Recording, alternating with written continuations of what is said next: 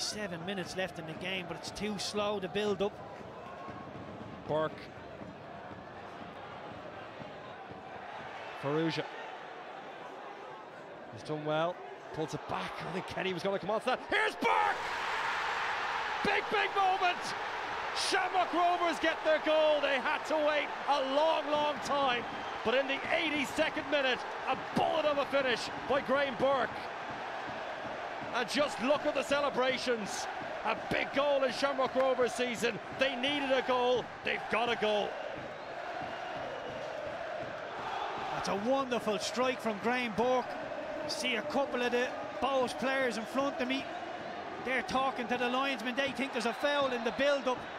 But once Farouja digs this out into the 18-yard box, once you see Graham Burke stepping onto it with that wand of a left foot he has, just passes it into the side of the net. Nothing Sharaski can do.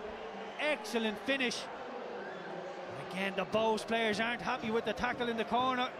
They feel there was a foul there. A moment of real quality from Graham Burke. A delicious strike, a wonderful finish, and a goal of the highest quality from the substitute.